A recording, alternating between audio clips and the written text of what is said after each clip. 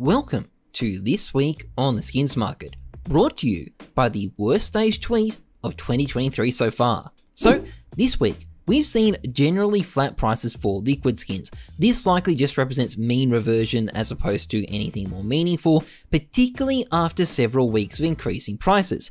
Cases have also had a relatively flat week, although certain cases continue to boom. Overall, the market for cases remains extremely strong. They can't just keep posting insane increases forever.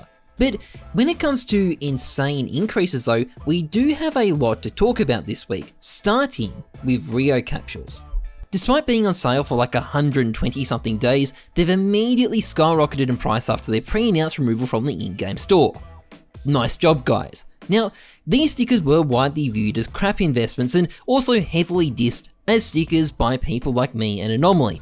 Thank God I never specifically said they're a bad investment, because that would be really awkward, and it's also why you definitely don't make predictions without doing rigorous quantitative analysis. And while the initial spikes definitely have an element of FOMO to them, you can see how they've already fallen off, but people looking at the sales fees did conclude that a lot of the capsules sold were getting opened. Now, if you're wondering what people are doing with the stickers they're opening, I don't really know. The crafting rates on these are still terrible, but people appear to be opening them.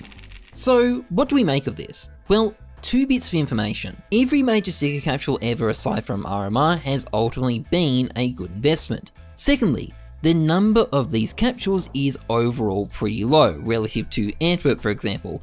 Make of that what you will, but short term it is super hard to predict. But also, we've got to talk about agent skins because there is some pretty going on there. Now, this is in large part being driven by a Chinese agent skin rental site, but this still fits in with a longer term trend.